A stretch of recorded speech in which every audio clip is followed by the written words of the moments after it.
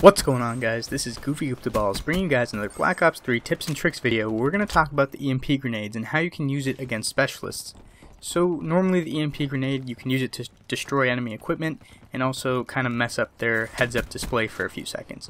But if you watched my last Mythbusters video, you can also see that it does affect some of the specialists.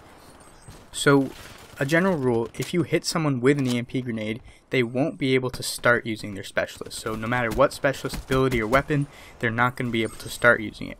However, when you get to the difference between abilities and weapons, things start to get a little bit interesting.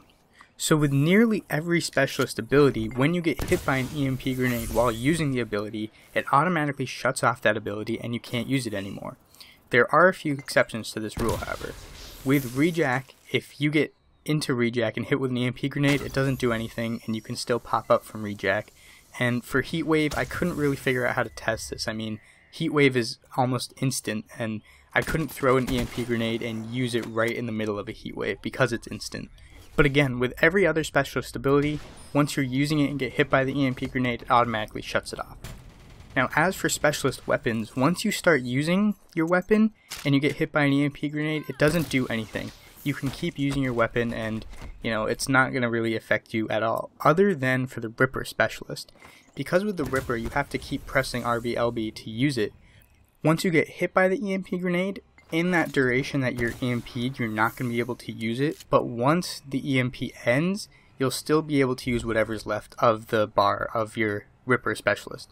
And this can be really useful. I mean, the Ripper Specialist is one of the strongest specialist weapons in the game, and being able to pause it and put it on hold like this and sort of, reduce the amount of time someone can actually use it is going to be pretty helpful, especially when you have a bunch of people on the enemy team using this ability, and especially because it charges so quickly.